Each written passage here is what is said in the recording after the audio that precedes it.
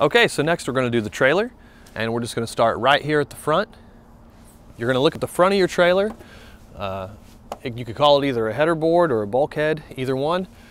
So I'm going to check my header board here, and I'm going to make sure that it is properly mounted and secured, it's not cracked, bent, or broken, and there are no missing rivets. I'm also going to check my trailer all down the side and just make sure there's no damage going down the side of the trailer as I continue doing my pre-trip inspection all the way down. I'm going to check the frame of my trailer all the way down as well. And I'm doing the same thing. It's all properly mounted and secured, no missing rivets. I'm going to check the underside of my trailer all the way down too. Now, if you have skirts, as this one does, which helps with fuel economy, aerodynamics, you can come under here at the front and look at all the cross members and the bottom of your trailer. You're looking for holes in your floorboard. You're looking for missing, twisted, damaged cross members, and you're gonna look at as many of them as you can from right here.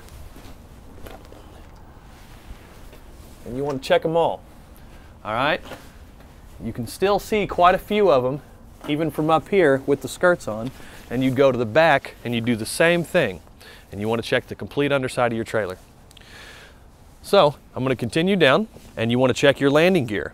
You want to make sure that your landing gear is properly mounted and secured. It's not cracked, bent, or broken. It's in the fully raised position. You're going to check the shoes of your landing gear. They're not missing, they're not damaged. You would check that your handle works and that your landing gear raises and lowers appropriately. And you would want to make sure whenever you complete using your crank that you rest it in a secure location. Coming down, I'll continue looking for damage all the way down my trailer. You would be checking to make sure you have your DOT tape all the way down the side of your trailer with at least 50% coverage. It's not ripped, torn, or missing. We'll cover the light check and the reflectors and reflective tape later when we do our external light check portion. Once again, I'd be checking all my cross members and the floor of my trailer. I'm going to check the tandem release and the slide rail. So I've been checking my frame. I'm going to check the slide rail, and I'm going to check my tandem release. A tandem release might have a bar, or it might be a button that uses air.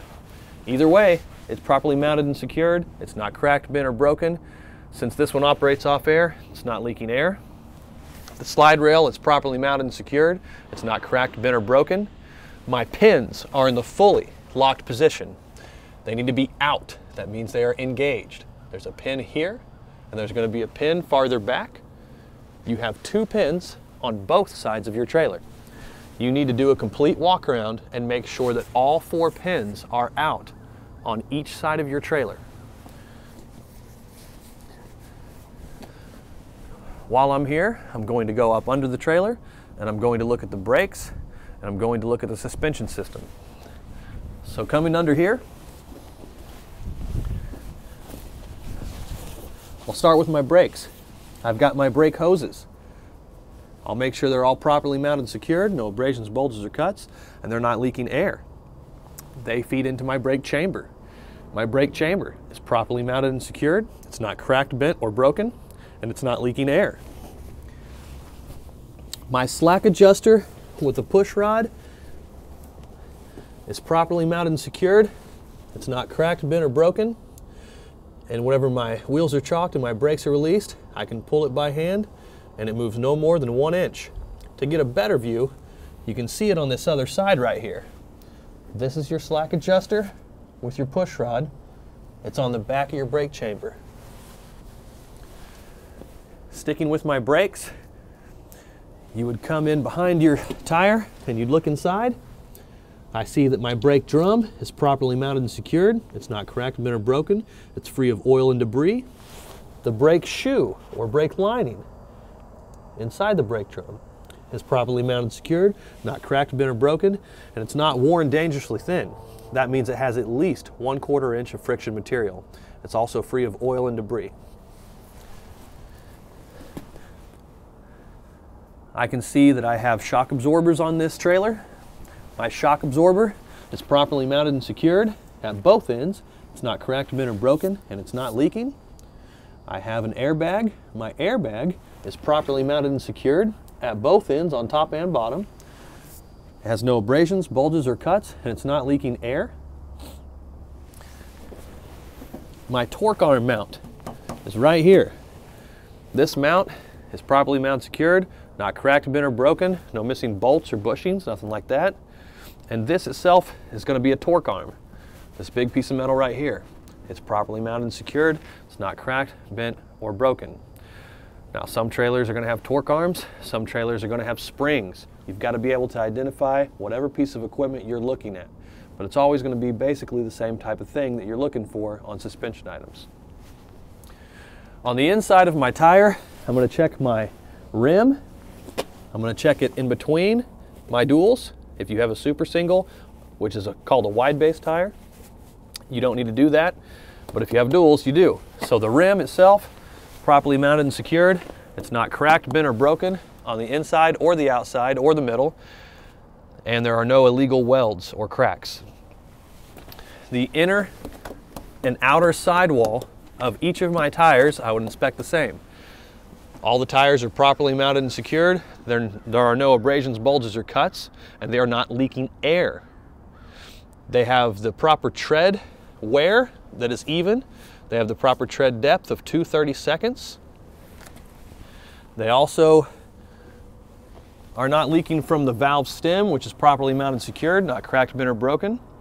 I would check my tire pressure at the valve stem with an air gauge. I'm looking for at least 100 to 110 psi. I'm going to check and make sure I have all my lug nuts. There should be 10 of them. All are present. They're properly mounted and secured. They're not cracked, bent, or broken. There are no leaking trails coming off of them or powdery residue, which would indicate they're loose. There's also no cracks around the bolt holes, which would indicate they'd been over tightened. My hub seal has no missing bolts, properly mounted, secured, not cracked, bent, or broken, filled to the proper manufacturer specifications, and it's not leaking. These trailers right here, as you can see, have air lines. It's because they are self-inflating tires. So I'd make sure the air lines have no abrasions, bulges, or cuts, and they're not leaking air as well. I would inspect the second axle the same as I did the first axle. Another thing that you want to check whenever you're under your trailer is make sure that any of your lines, whether it be air or electric, make sure they're hanging at least 18 inches off the ground and that they're not dragging along the ground while you're driving on the highway. I'm going to check my mud flap or my splash guard. I'm going to make sure it's properly mounted and secured, not cracked, bent, or broken, no missing bolts. The flap itself is not torn or missing. And I'm going to check my trailer doors. I'm going to make sure that my latches operate properly, the door opens and closes properly. I'm going to make sure that all of my hinges are properly mounted and secured, no missing bolts, they're not cracked or broken. Make sure I have my reflective tape up top, on the bottom, and on my DOT bumper. All the seals that go around my trailer, the rubber seals, are not missing, they're not frayed, they're not dry rotted.